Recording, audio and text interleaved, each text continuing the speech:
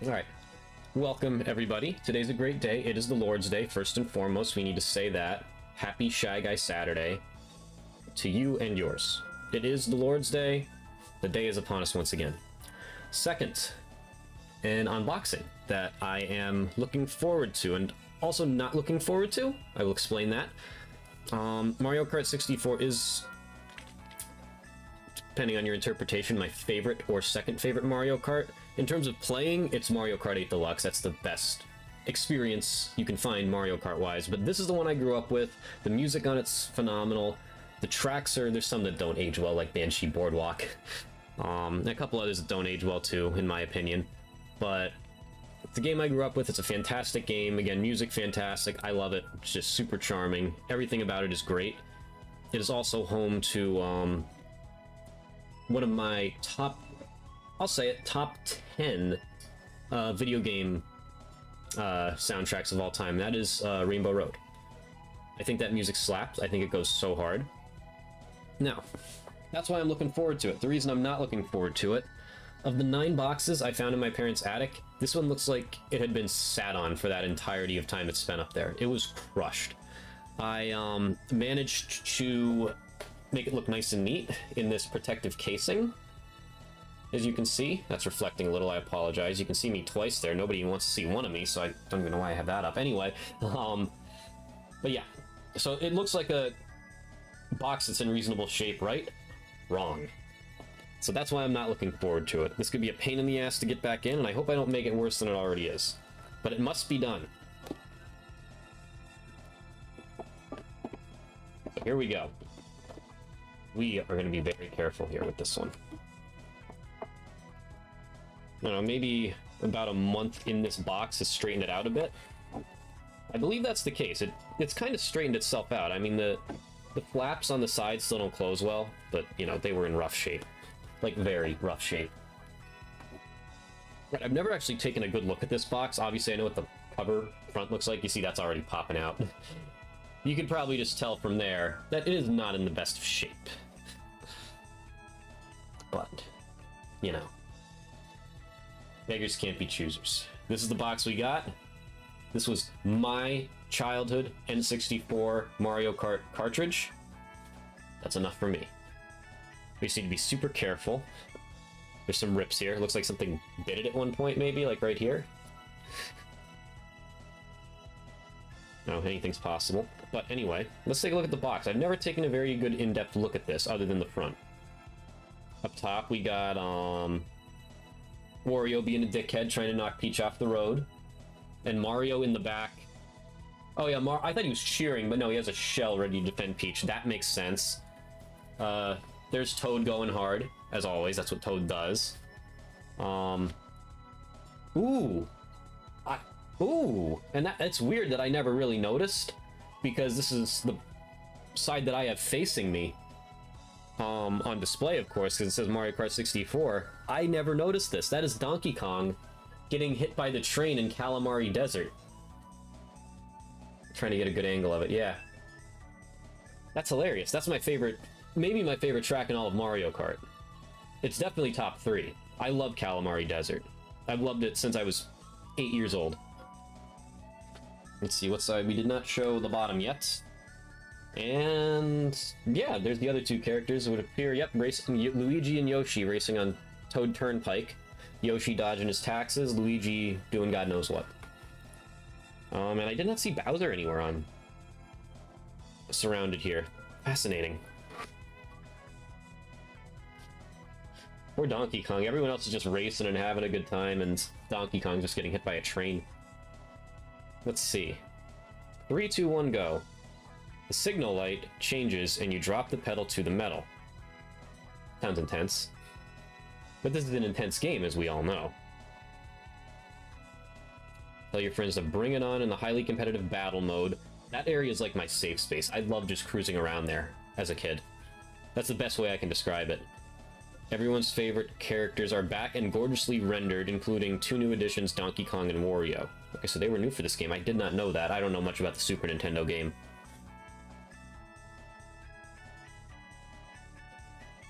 Nice.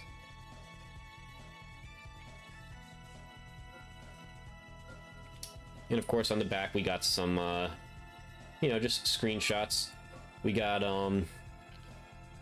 right up here we got Wario racing against the voice inside his head. That's cool. And yeah, that's about it on the box. I don't really... I gotta be careful here opening this. Now, if I remember correctly, my manual for this game was in much better condition. As is my cartridge, of course. I took good care of these things, as I said. I mean, there's a blemish, like, here or there, like on one of these sides. I think, yeah, over here there's a little blemish, but... I took good care of these things. Pin's in pretty good shape as well. Overall good shape. Thumbs up to you too, Mario. Anyway, on to... I don't believe this is complete. I'm not 100% on that. But, I got two things in this. I managed to hold on to two of them. Again, as I said, the instruction booklet, there's like a little rip down here. But overall, this one's in much better shape than the last one I unboxed. Just Scooby-Doo. Speaking of other unboxings, I did just buy another complete in-box copy the other day. The local store, the Game Station, shout out to them, was having a sale. I got F-Zero X, Banjo-Tooie, and a complete in-box Rogue Squadron. But that's for a different video, obviously. Just wanted to mention that. Shout out to the Game Station. Great place. And we got this thing here, Mario Kart 64 Operation Guide. Which I found buried in my... Oh, I showed you the back end of it. This might not be the full thing, actually. This looks a little weird. Yeah, I don't know. I'll have to look into that. But, you know, controls on the front. Inside, it tells you all of the items and what they do, which is really, really cool. Obviously, I know what they do, but... Fake item. This bomb looks just like an... It's a bomb? I guess it is a bomb. It makes you... Throws you up in the air, so I guess it is a bomb. Thunderbolt, snatching item, boo, yep. Card affecting items, attacking opponents ahead. Spiny shells will chase the cart in the lead. Along the way, if there are other carts in its path, they will suffer the consequences.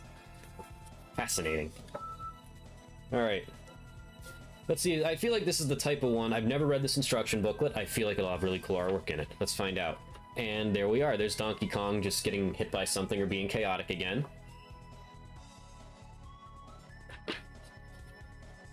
Right from the jump.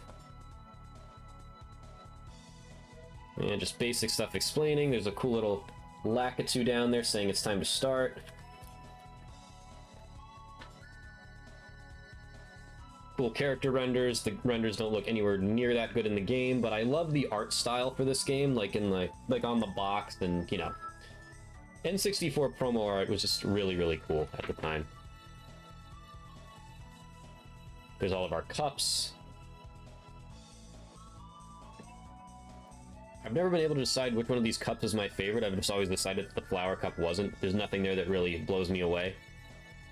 Mushroom Cup has Koopa Troopa Beach and Calamari Desert, of course. Love both of those to death, especially, as I've already said, Calamari Desert.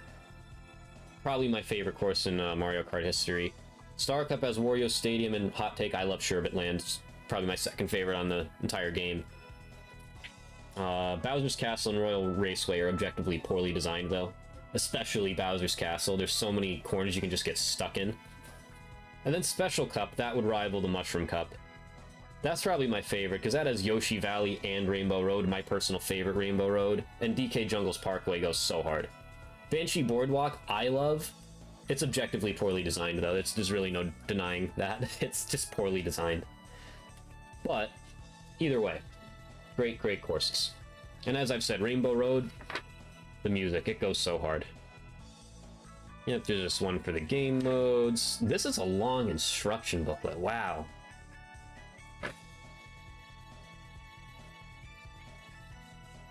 There's a nice, cool little art graphic of the battle mode down there, of somebody throwing a...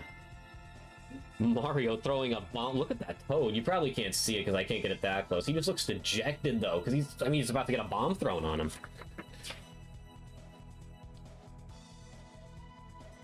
This I never did because right here where it says the ghost, where like you can like race against yourself.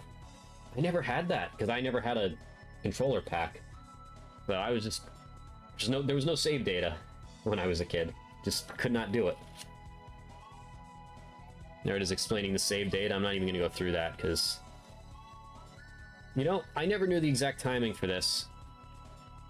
For the rocket start, but it tells you right in the instruction booklet, as you would expect it to. If you press A when the signal changes from red to blue, you can make a dash start at maximum speed called a rocket start. Cool. We knew that, I just didn't know what exactly what time to do it. A lot in here on like save data and stuff. Oh, that's so cool.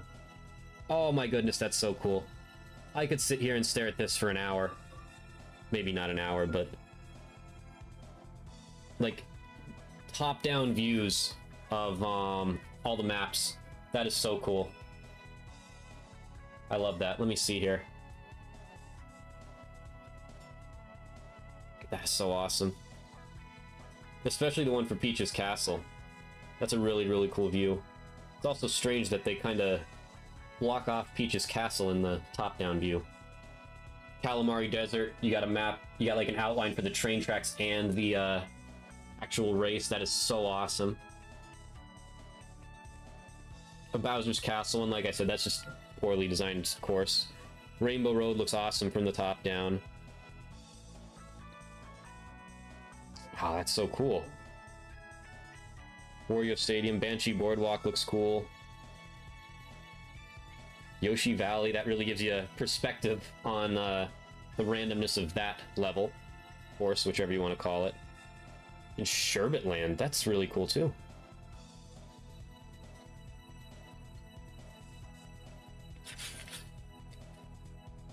Ooh, and they go in depth even more. Oh my goodness.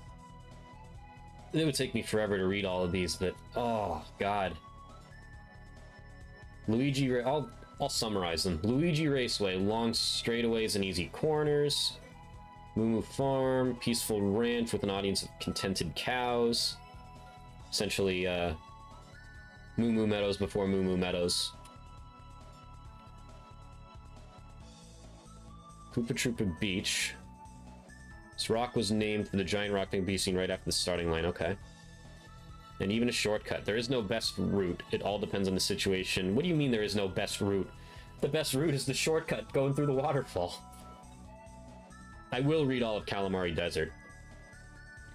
The trick is to time it so that the steam locomotive that crosses the course won't block you. If the train is crossing in front of you, you should temporarily stop. It's very dangerous to enter the train tunnel, even if it is a shortcut. I don't think that is a shortcut. I was not aware of this. Whenever I entered that, you just like skip the lap. Huh. Am I doing something wrong there, or do I just not remember it correctly? But yeah, cool artwork. Obviously, just a more in-depth version of what I saw already. Toad's Turnpike. Kart shouldn't drive on a public road, but for some reason Toad's Turnpike is one of those courses. A frigid course under constant snowfall. That's a Frappy, however that's pronounced, Snowland. Choco Mountain. This mountain, decent course. It gets remade all the time, I feel like, but I was never blown away by it. Like I said, Flower Cup isn't great for me. Mountainous course climbs and descends through extreme altitude. Mario Raceway, although the distance of one lap is fairly short, it has complex corners and numerous hairpin curves. Yeah, it does. It really does. Oh, right. Artwork, as always, just very quick. The top-down view is so awesome. I love that. I never knew such a cool thing existed in here. Wario Stadium, be careful not to fall when crossing the gap. Many people have found that out the hard way. Dash zones, like I said in Royal Raceway, like before that dash zone, you can just get caught on the sides if you don't know what you're doing. I don't think that's good design. Again, Bowser's Castle, which I don't think is great design because of all the places you can get stuck. Falling rocks, yeah, that's, yeah. And of course, my place, Sherbet Land. My home away from home. Love racing there. A very slippery world of ice populated by annoyingly playful penguins. It's not a course for the faint of heart. No, it is not. Once again, cool top-down views. Only one more down. Only blah, blah, blah. Only one more to go. And I think we're done after that. Let me see. Oh, they do go over the... Yeah, and that's it after that. Okay. DK Jungle Parkway. Ooh, man, they appear to have botched that picture. These ones are a little blurrier. The home of Donkey Kong, the Jungle Parkway was developed as a tourist facility and equipped with a racing ground for karts. Banshee Boardwalk. A dark and mysterious boardwalk over water is the location for this course. At the corners, some of the guardrails are missing. They literally say, making its design quite rough. My thoughts exactly. As much as I love racing on it, the design is rough. Yoshi Valley. Steep canyons and a very large egg. How does this course relate to Yoshi? To make one lap, you can take any route you choose through the complicated maze, but without keeping a careful eye on the course radar, you might drive the wrong way and end up returning to where you started. Of course, leaving the course is forbidden. Is that... You say that as if it's an option. It's not. And then, again, this is more than... I thought Rainbow Road was long. It is more than twice the length of any other course other than Wario Stadium and Royal Raceway, now that I'm looking at it. Oh, and Toad's Turnpike, that's a long one. That's a really strange one to be that long, Toad's Turnpike, because there's a lot of cars. Let's see, Rainbow Road. This course can be described in a word. Long. Very long. It is simply the longest of all the courses. As the name indicates, the road is made of rainbow, and it has a fantastic view of neon sculptures twinkling in the distance. The final course of the Special Cup, it is definitely worth seeing. It is advisable to slow down to avoid the chomps that will attack. And the last thing I will say before I end this unboxing is I've raved about Rainbow Road enough between the music and, of course, let's get the top-down views in here before I forget. I've raved about this Rainbow Road enough. It's my favorite Rainbow Road. It's cool to hit the shortcut. The music's great. Everything about it is awesome, but it's gotta be even more so than Calamari Desert. It's just such an awesome design. Like all the constellations, they call them sculptures in here. I just always thought they were constellations. But it's just so charming. It's awesome. Like for the time, that artwork was just awesome. It's just a great course to be in. It's just a very happy and just beautiful vibes. It's great. And of course, there's the added thrill of trying to hit the shortcut here and there. And they even show you some of the constellations on here.